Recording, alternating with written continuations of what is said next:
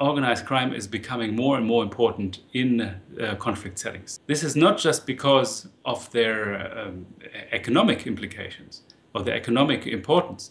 It's because they become more and more important political figures.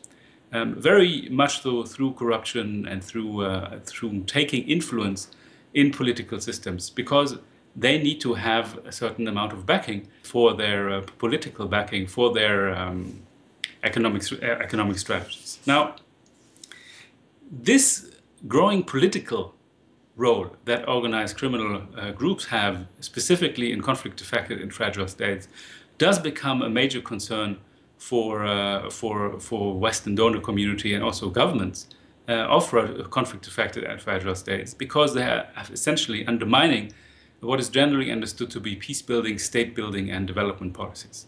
So here, a very important item why we are speaking about conflict and crime today, which is that the political roles of organized criminal networks are becoming stronger and may undermine well-meaning Western policy. There's another reason why it's important to speak about the relationship between conflict and crime, which is that the strategic landscape of conflict is really changing. Traditionally, there has been a focus both in international organizations and specifically in government about looking at interstate and intrastate armed conflict.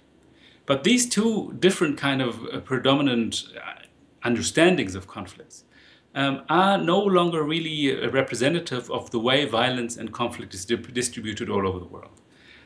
Specifically, if we are looking at how many people die and how do they die in different contexts, only 1 out of every 10 deaths is directly related to armed conflict understood in the traditional way. Essentially, crime is the supply of illegal goods and services, or the supply of goods and services that may themselves be legal, but which are brought onto the market illegally. So, very straightforward. It's related to essentially the imposition of controls and laws by states and those who are willing to break that laws in order to make money. Then why do we speak about organized crimes? Which is that in order to maximize profits and by breaking the law, those who are in fact engaged in that business, they need to protect themselves and isolate themselves from law enforcement agencies and also from competitors. So this is why they need to become organized, and we're speaking of organized crime. Now, when do we start talking about transnational organized crime?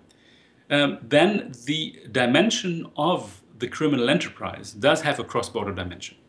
And this basically involves nearly everything, because there is very few crime these days that is only related to a national domestic economy.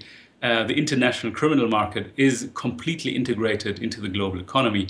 And as some have also said it, it's really part of the fabric of global international economic interactions. So here we go. We have a rising political threat of organized criminal networks. We have a changing strategic notion. We have a changing strategic landscape of conflict. And we have a very powerfully global reach of organized criminal networks. If we want to go just a little bit deeper in understanding this relationship between conflict and crime, then let's zoom into two different issues. The first is, let's have a look at what role violence plays for organized crime. And the second issue is, let's have a little bit of a look at some of the policy implications of being innovative on relating and dealing with organized crime in conflict-affected and fragile states. One needs to develop a really nuanced understanding of violence and organized crime. The first is that organized criminal networks usually shy away from the overt use of violence. Now, this may be a little bit counterintuitive, because violence, particularly those who work on conflict areas, seem to be an automatic part of organized crime. But no, violence attracts attention. Violence is not necessarily very effective in achieving commercial ends.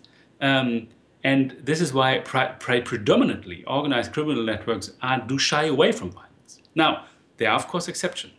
And the exception is specifically if an organized group wants to enter into a specific market of a criminal enterprise, that is possibly been dominated by a competitor, then violence is very frequently used as a means of gaining market access. It is also used as a means of arbitration when there are conflicts between different organized criminal groups. And here one may just point to the fact that, of course, disagreements between organized criminal groups are not regulated by any specific legal frameworks. And here there is still a very big item for violence to regulate and adjudicate also disputes, both between organized criminal groups, but also within criminal groups, in order to assure that individuals are in fact aligned according to a certain way an organized criminal group is organized. Now, there's a third way, which is to a certain way of working. And here violence is mainly used as a sort of intimidation. Intimidation for individuals to pay ransom, intimidation for individuals to to play by the rules of the game of the international criminal market.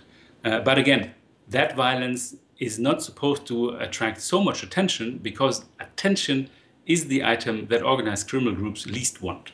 Let's go to the second point, which we want to talk a little bit deeper about, which is the policy implications of dealing with organized crime in conflict situations or in conflict-affected and fragile states more broadly. Now, the first item is here, of course, that traditionally organized crime, or crime in general, is being dealt with by law enforcement agencies, the police, the courts, because, of course, what is part of what is part of the issue here is that organized criminal groups break the law, so they must be held accountable to the existing laws of specific countries. The countries where this law breaking occurs, though, do have very frequently very poorly performing legal infrastructures, and it is very difficult to really use legal instruments in order to follow and to hold account actors involved in organized crime. This is why, specifically from a peace building and conflict prevention, and perhaps from a political engagement modus, there has been a tremendous interest in peace mediation and peace building communities about alternatives to dealing with organized crime in peace building and conflict contexts. This is because this is recognizing the political power that organized criminal groups have, and the way how one has to deal with them in order to achieve a reduction of violence or a specific peace agreement, because they have a lot of power in specific contexts, and specifically a lot of situational power, because they are usually very well connected in the specific places where they operate. The additional item, specifically coming here from a peace mediation perspective, is that outsiders involved in mediation and negotiation, they usually do not judge individuals for whatever engagements they have had in the conflict area in order to mediate the exit of a conflict. And as many of you will know, it is very, very difficult to really associate or label a specific individual in an active conflict area, or in an active situation of major violent episodes. So here is in fact an issue that, from the peace mediation perspective, can be relatively normal to reach out to organized criminal groups and engage them as part of mediation processes or as part of